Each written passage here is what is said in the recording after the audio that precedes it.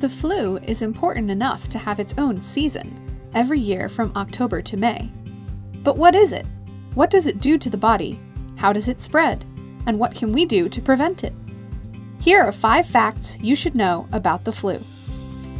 There are 4 different types of influenza viruses.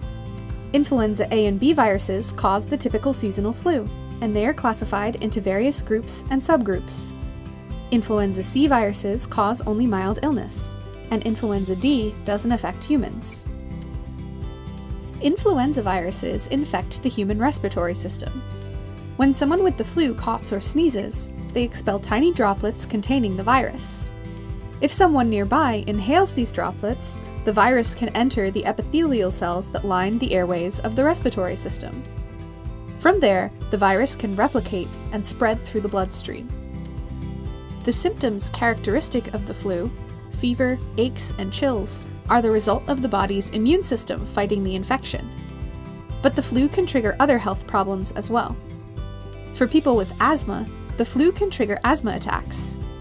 Pneumonia, which can either be caused by the flu virus on its own or in combination with a bacterial infection, is a common complication of the flu.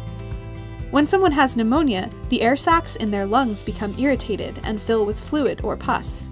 This causes shortness of breath, coughing, and chest pain. Sinus infections and ear infections can also be complications from the flu. Unfortunately, viral infections can't be treated with antibiotics like bacterial infections can. However, if taken within 1 to 2 days of symptom onset, antiviral medications like Tamiflu can help shorten influenza's duration. They do this by keeping the virus from spreading to new cells. But even without antivirals, most people recover from the flu in a few days with adequate rest and plenty of fluids. Every year, the World Health Organization designs a vaccine to protect people against the strains of influenza that are most likely to occur.